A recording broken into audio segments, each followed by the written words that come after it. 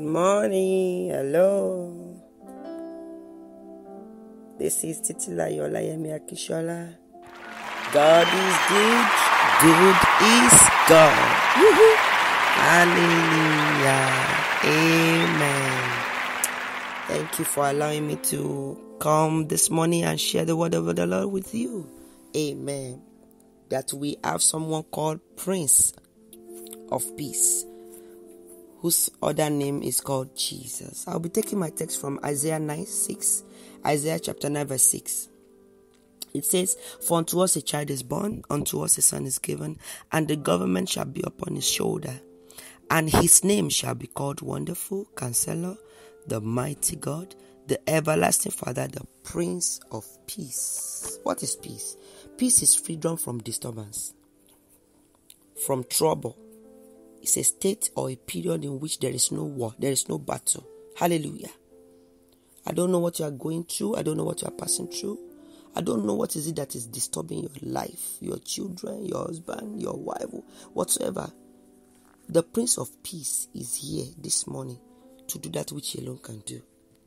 Remember the situation of the disciples when they were crossing. When they were in the boat, they were in a boat. And Jesus was right there, inside the boat with them. Yet, storm came. The storms came.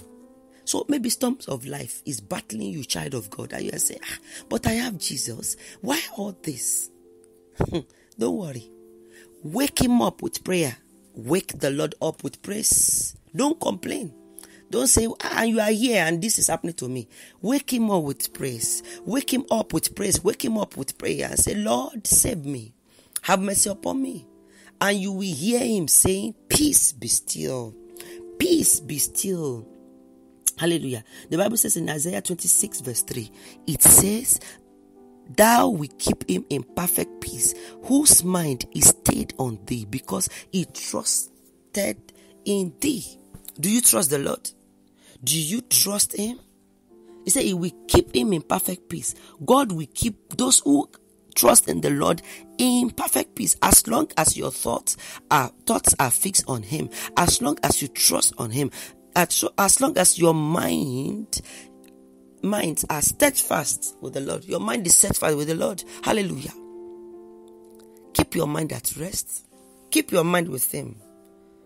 Bible says, peace be still. Jesus said, peace be still.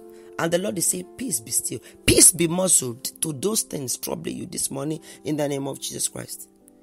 The Hebrew word for peace is shalom.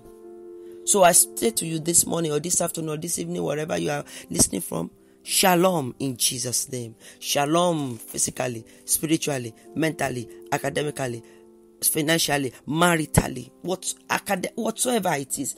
Peace, shalom in Jesus' mighty name. Peradventure, you don't even know this Jesus we're talking about.